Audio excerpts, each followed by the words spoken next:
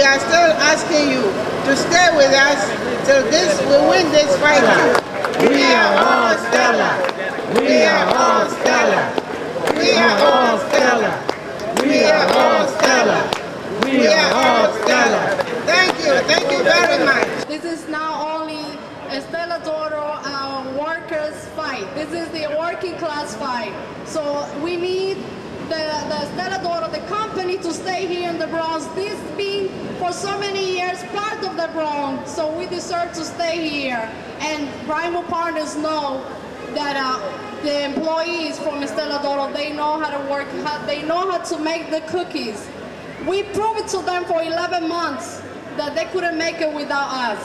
Okay, I want everybody in there to get what I got in 30 years. Education for my family, vacation, and a decent living. I believe everybody deserves that as a union member and to keep this union here strong. And to get rid of these capitalists, because this is like a disease that's spreading. This has got to stop.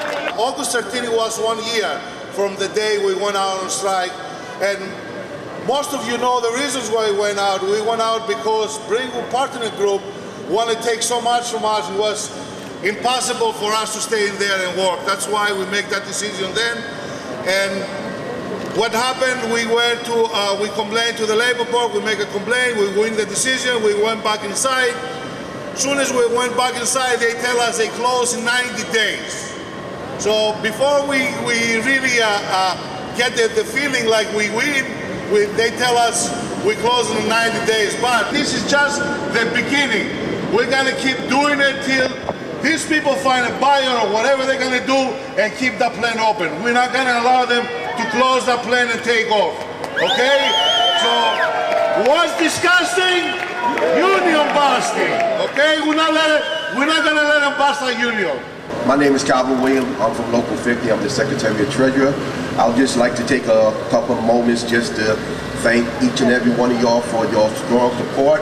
It takes everybody to get something done. You know, not only the workers in Salvador, but the support group in the community, all the different locals and everybody. I would like to thank the Salvador workers like I always do. We had 130 something people in Salvador and not one crossed the picket line. And we have never, in all my years of being in the union, working the bakery and everything else, you always have some that will cross the picket line. The only time people walk through that gate when they all went back in together. We're here. I represent the 22,000 faculty and staff at City University of New York.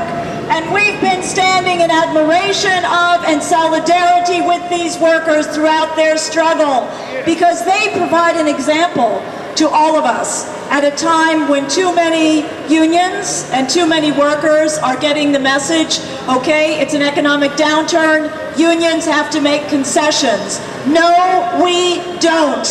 We did not create this downturn. We did not share in the profits when it was an upturn, and we should not make concessions to sustain it. I represent NYSET. If you look on the poster over there when you had your big rally, many union members from all across the state were here. We have 600,000 members who haven't purchased a single Stella D'Oro product in over a year. Assistant Business Manager, Mr. Luis Restrepo. A round of applause, thank you. I bring greetings from our business manager, Chris Harrison. He wanted me to relay the message that we're not going to let these bastards do what Reagan did to control us in the United States. They are controllers. We're not going to let that. People like the people that we have here today that are managing this company are the same people that put us out of business in the finance system and the real estate system. Don't forget the Labor Day parade. Stella D'Oro will have a large contingent in the front leading the parade. We want everyone out there sending the same message we're sending today. No closure, no concessions. I am here representing 125,000 members of the Westchester Putnam Central Labor Body who had, for all those months, boycotted the Stella d'Oro, as well as over 300,000 members from 1199 STIU United Healthcare Workers East. Estamos aquí para informarles que estamos en solidaridad con los trabajadores de Stella d'Oro y que le damos nuestra continua promesa de respaldar la lucha que estamos teniendo. La lucha aún continúa. The people united. El pueblo unido. God is telling you, you want me to stay here and do not allow to close this factory or this plant, so you need to help me to do it. And the way we're going to do it is, you have to be willing to sacrifice something. And we learned a lot from all of you.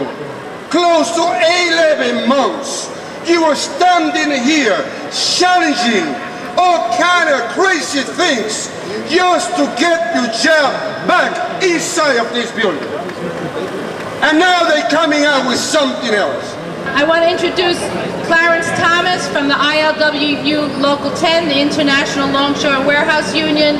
He's a local executive board member and co-chair of Port Workers May Day Organizing Committee. I present to you Clarence Thomas. I want you to say it loud enough so the Brentwood bloodsuckers will hear you. No concessions, no closure.